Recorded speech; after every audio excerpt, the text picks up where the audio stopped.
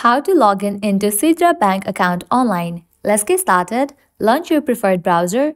Now type in Sidra Bank login and search for it. With that, different website links will appear. Click on the very first one website link, Sidra chain, open it.